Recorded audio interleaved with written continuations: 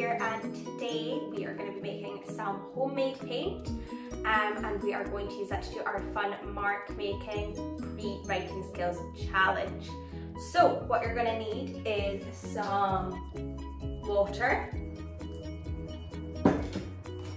some plain flour or all-purpose flour, and some food colouring. I'm going to be using blue and red today.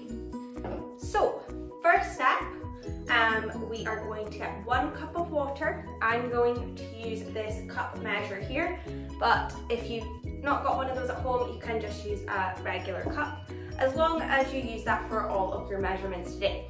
So first job, let's get our first cup of water, and we are going to pop this into a pot. Number 1, there we go. Next job is we're going to use the same measure to get 1 cup of flour.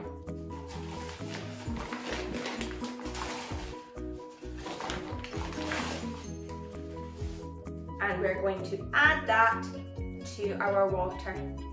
Now when you first add it in, it's going to look very lumpy and gross. So what we're going to need is a spoon or a spatula, and we are going to mix it up until it is smooth. Okay, once you've got it nice and smooth like this, we are going to take it over to the stove. Now this part we're going to need an adult's help for. What we're going to do is we're now going to add 3 more cups of water to our mixture, and we're going to heat it over a medium heat. So I'm just going to get my 3 cups of water. 1,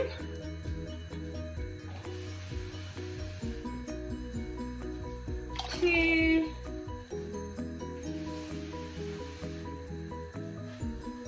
3. Okay, we're gonna mix that in, give it a good stir. And we're gonna cook it over the medium heat until it starts to thicken, and we should see it start to bubble. After about 5 minutes, you should see it bubbling, and it should be getting quite thick. So what we're gonna do now is we're going to turn our heat down until it's a little bit slower, and we call this a simmer. So we're gonna simmer for 1 minute, and we're gonna keep stirring it for the whole minute.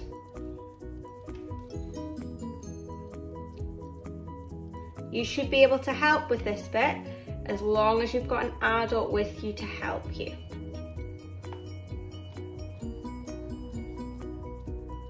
Okay, so after your minute of stirring, what we're going to do is we're going to add our food colouring. We're going to cover it up, and we're going to leave it to cool down until we can paint with it. It's time for us to add the food colouring and cool the mixture. Now, I'm going to have a little bit of fun with this food colouring. So I need to put on my lab coat because I'm going to be doing some science today. I've got my lab coat here. See if you have something around your house that you could wear to be a lab. One is going to be some red food colouring. So I'm just going to add a couple of drops at a time. Stir it together because you don't need much to see a really good colour. In fact, I think Miss Manny might have put in a little bit too much. I'm going to give it a good mix together until we've got something quite smooth. We're going to add some blue this time. I think I might put a little bit less in. Just 1, 2. There we go. Let's give it a good stir. I think that was a better amount.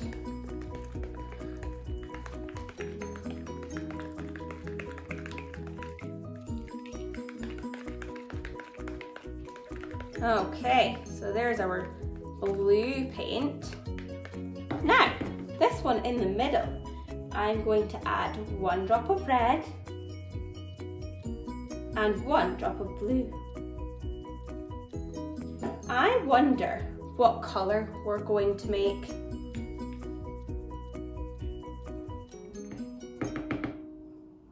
So, what colour did we make? We had red and blue, and we mixed them together and made purple. red and blue make purple. Do you remember the shapes we were making last time? I'm gonna do some finger painting with our homemade paints today and see if I can do some of those shapes. So, we're gonna dip our finger in, and just like last time, our first mark is a line down, a line vertically. Next, I'm gonna wipe my finger. I'm gonna use a different color this time. I'm going to use a blue. And I am going to do our horizontal line. Oh, my blue is very light. Maybe I needed to use some more food colouring. Okay, our third shape is the circle. So this time, I am going to use purple. Go all the way round.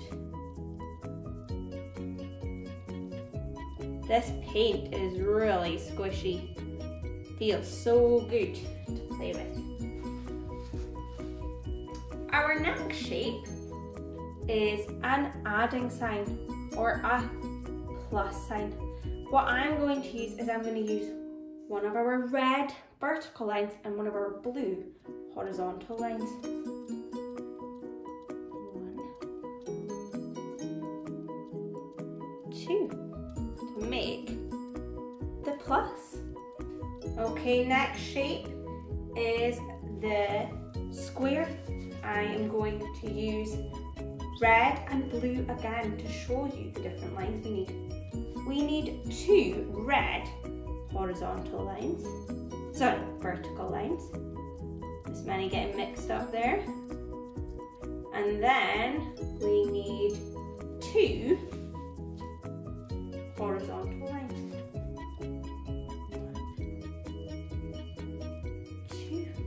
Perfect. Okay, next we're going to do some funny lines. We're going to do some diagonal lines. So I'm going to start with red. This one is going to go this way, from left to right. And our next one is going to go from right to left, right to left. Super. Our next shape, we are going to need one of these lines and one of these lines. So we start with our red line, right to left, and then left to right to make a cross, or sometimes we call this a kiss. Now I am going to need one more piece of paper for my last shape. And for my last shape, we are going to use 3 of the lines that we have already drawn.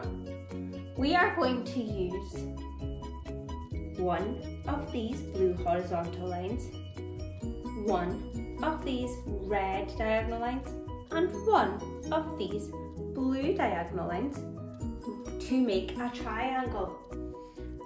So let me start with my red line.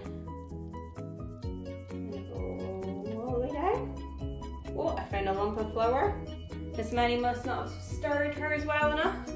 Okay, then I'm going to get some blue and go the other way. This shape's a little bit trickier. And then last but not least, we need our horizontal line.